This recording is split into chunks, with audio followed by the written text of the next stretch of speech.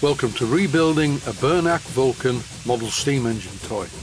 This is part 5, examining and working on the safety valve, straightening the crankshaft in the lathe and cleaning up some of the parts now the paint has gone. This is the safety valve from the engine and there is definitely something wrong with it. It just doesn't look right. There's no room for a spring and it cannot possibly work. Modern technology is very useful. I just typed Burnac Vulcan into Google and I was rewarded not only with a lot of images of Burnac Vulcan steam engines but a few videos. What became very obvious by looking at all these images of Burnac Vulcan steam engines was that a few of them were using Mamod safety valves. The screw thread on this safety valve and on Mamod safety valves is 1/4 BSF. And just in case you may be interested, 1/4 BSF is 26 threads per inch. Here I'm dismantling the safety valve to have a look at it, and the centre part is a bit beaten up. I'm just having a play with this safety valve. I think I'll make a new one. But first I'm going to play about with this one. I've cleaned the part that you've just seen and now it looks like this, but it needs a bit more work I think. Over to my Myford ML7R lathe, and with the part in the chuck I'm going to first of all clean it up using some wet to dry sandpaper. I'm using the sandpaper in dry mode and as you can see it's removing quite a lot of metal. I could of course make a new part, but I do want to retain as many original components as possible. The red cross shows you never to apply the sandpaper on top of the work, because if the paper tears then your fingers could go into the chuck. After the wet to dry sandpaper I used a piece of Scotch-Brite. Once again always pulling up from underneath because it's safer. This is the crankshaft in the lathe and I do apologise for it being out of focus. I had to concentrate on straightening this. I am doing it entirely by eye and in no time at all it seems to be a good bit straighter than it was.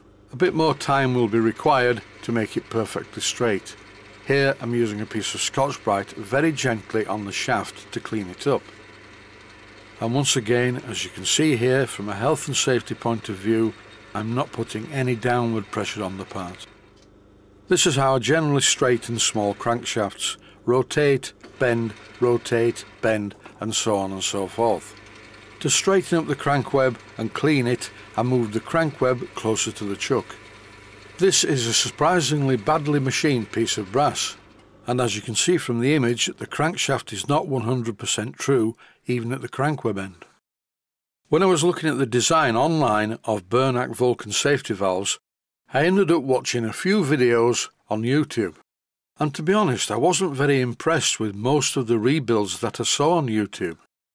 Most of them had very wobbly crankshafts and sounded like pneumatic drills, although some of them were polished quite nicely. Originally I wasn't going to paint the crank web, but looking at the state of the brass, and it actually looks like a casting, it doesn't get any better after I give it the wire brush treatment. Looking on the bright side, the scratches from the wire brush will help key the paint. This bench mounted Proxon mini drill is very useful, but here is a top tip: do not run the drill too fast. This wire brush, for instance, has had quite a lot of use and hasn't really lost that many bristles. But if you run the drill at a higher speed, the bristles shoot off in all directions. By running the drill slowly, the part still gets cleaned and the bristles last a lot longer. This is a test fit of the crankshaft. As you can see, it's still slightly out. I'll do some more work on this in due course. But for now I want to have a closer look at this safety valve. This is an exploded view of the parts, including the part on the left hand side that is not part of the safety valve. This is the real part of the safety valve, and as you can see the knurling is very badly damaged, more than likely by using pliers to remove it. I'm going to do one of 3 things, and the first thing I'm going to do is attempt to re-knurl the knurling. The knurls on my knurling tool are a bit big and I don't think this is going to work. I held the part in the chuck by the threads fairly gently but firmly, and I used a live centre to hold it in position, then touched the part very gently with the knurling tool. Now it looks like this. Fairly horrible and very sharp on the edges. The answer to this is to use a needle file on the inside edge and a full-size file on the outside edge.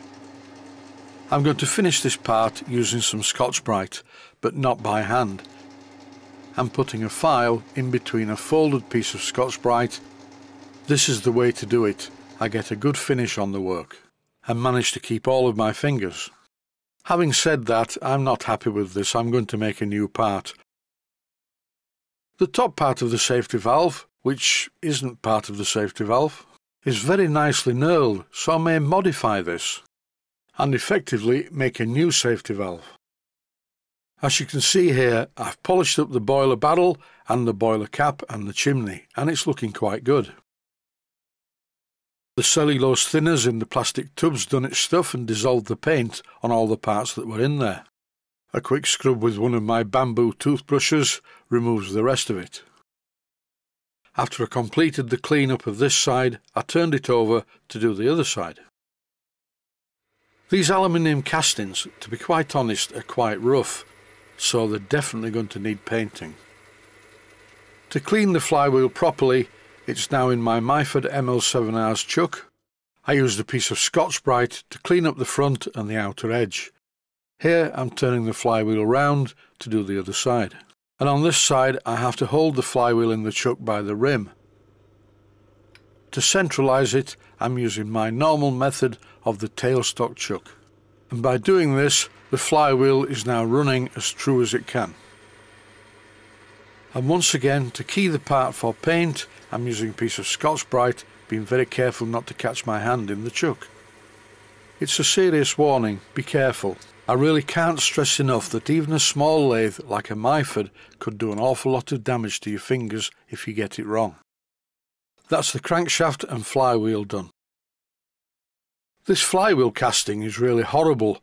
I don't think the aluminium that it's made from was very pure. I almost forgot, this is the piston. I left that alone, but I cleaned the piston rod. And that is it for this episode. Stay safe, stay healthy, thanks for watching, and I hope you found it useful. Please take the time to visit my Mainsteam Models website and click on the section of the website that says Video Playlists. And by doing that, you can find other videos that you may like to watch. And by using the playlists, you can actually watch the videos back to back.